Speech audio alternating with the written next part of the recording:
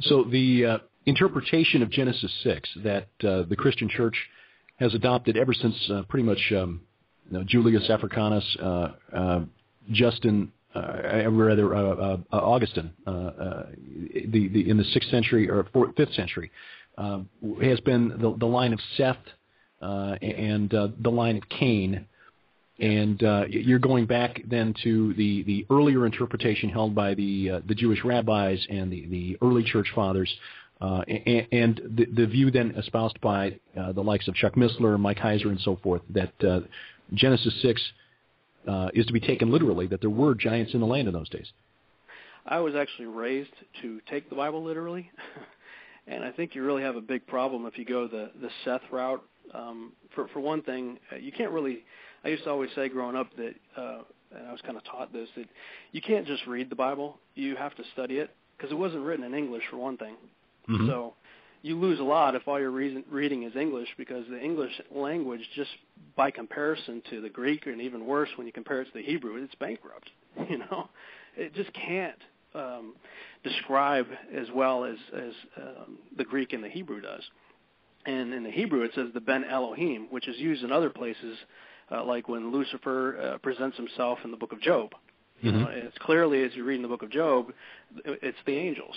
So why would you view it as the angels in Job, but not in Genesis? Even more so when they start talking about giants.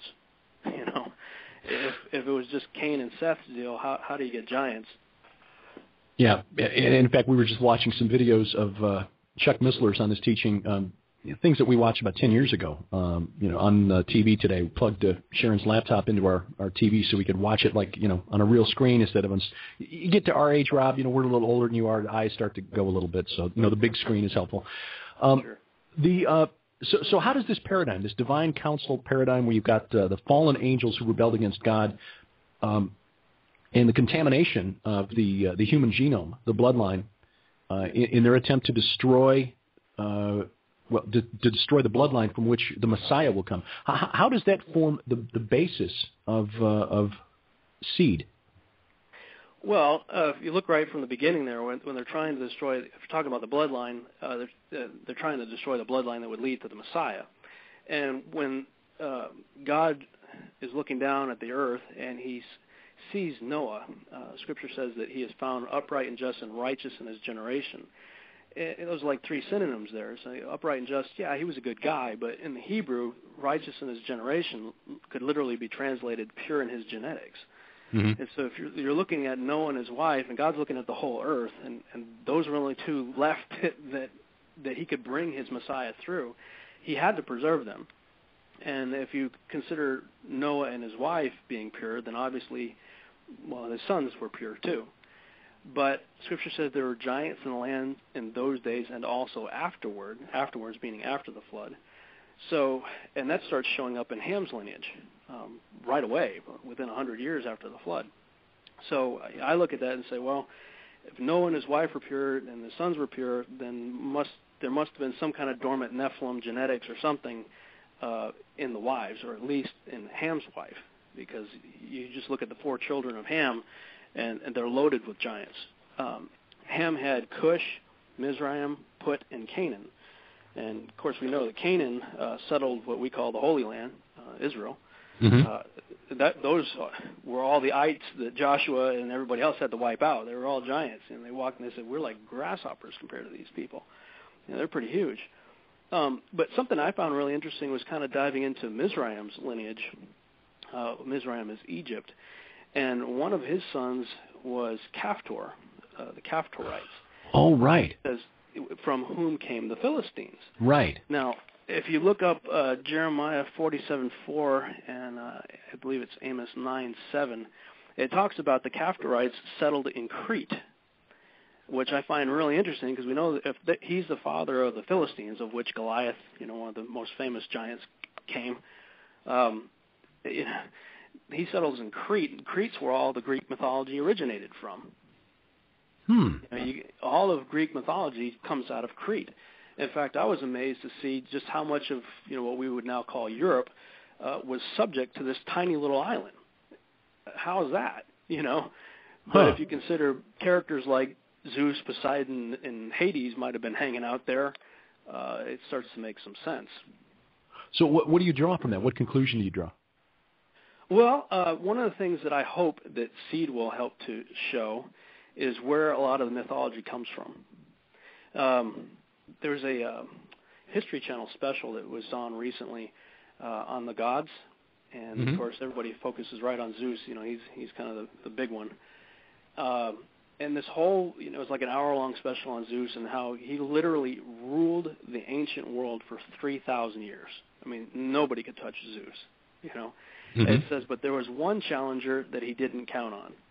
And then the commentator makes the statement, Jesus Christ. And I was thinking about that because if you think one of the wonders of the ancient world was the Temple of Zeus. Right. And then the Temple of Zeus is this huge 50-foot high, gold statue of this massive muscular guy, bearded guy with lightning bolts, that ruled with an iron fist for 3,000 years. And then you think of Jesus, this humble carpenter from Nazareth, and that he toppled Zeus's regime, after 3,000 years.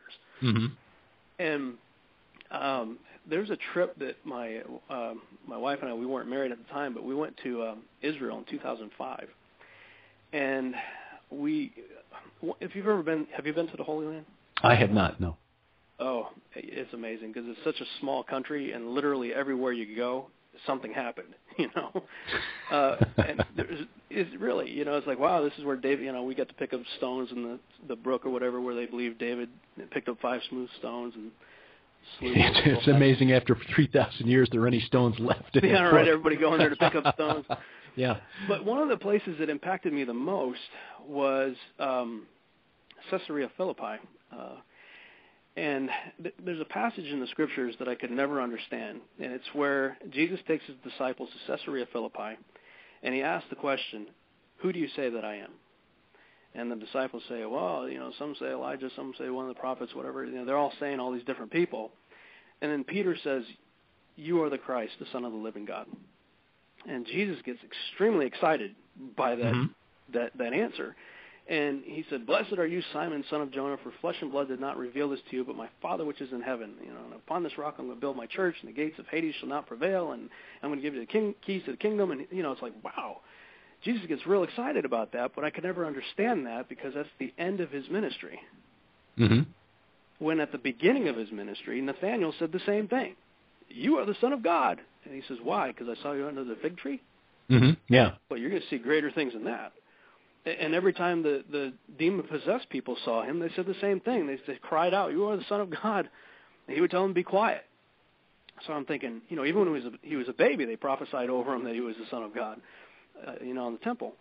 And so it's like, okay, literally from his birth to the beginning of his ministry and all through his ministry, they called him the Son of God. So why is it such a big deal when Peter said it? And I could never understand that until I actually stood in the location where that conversation took place. And that conversation took place in front of the altar to the Greek god Pan, which was at the base of Mount Hermon. Right. And this is so significant on so many levels because, first of all, Pan was the Greek god of shepherds. And so right there you've got the good shepherd standing in front of the Greek god of shepherds. I think that's just kind of neat. But if I was shooting the scene, with a camera, I could see Jesus with his back to the altar of Pan. It was kind of like a miniature Petra type thing. If you can imagine, like it's all embedded in a cliff, like the city in the Petra. If you can imagine Jesus with his back to all this altar thing, and Peter's looking at Jesus, and I could see it's like a rack focus where Peter's got Jesus in focus, and all of a sudden he looks over his shoulder and sees Pan. Pan comes into focus, Jesus goes out of focus. And then Pan goes out of focus, and Jesus comes back into focus, and Peter goes, oh, I get it. You are the Son of the living God. That's right, Peter. Not these, upon this rock I'm going to build my church, not this rock behind me, I am the living God. I'm not a God made of stone, you know what I mean? But what was even more significant about that conversation was just off to Jesus' left was an actual place known in the ancient world, even today, is known as the gates of Hades. Now, what's interesting to me about that is Hades is not just a place, it's a person. Hades is the brother of Zeus, the guardian of the underworld. And just off to Jesus' right, or the other side, depending which way you're looking at it, was a foothill, and at the top of the foothill was the fortress of Nimrod, who was the first Antichrist. Yeah, right at the top there's a little foothill. Do you have Google Earth? Yeah.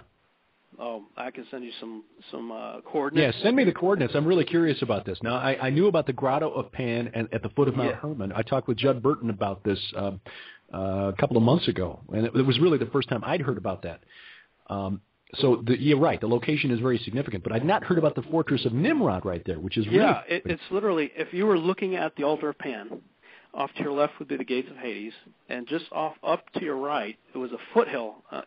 Mount Hermon's actually a whole mountain range, and there's like a little foothill just off to the right, and at the top of it's the fortress of Nimrod. I mean, Nimrod's the first Antichrist who tried to create a one-world system without God.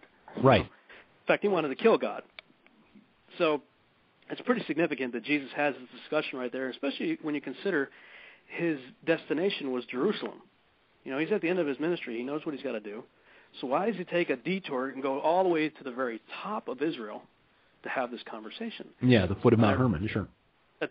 And I believe that the significance of that is Mount Hermon.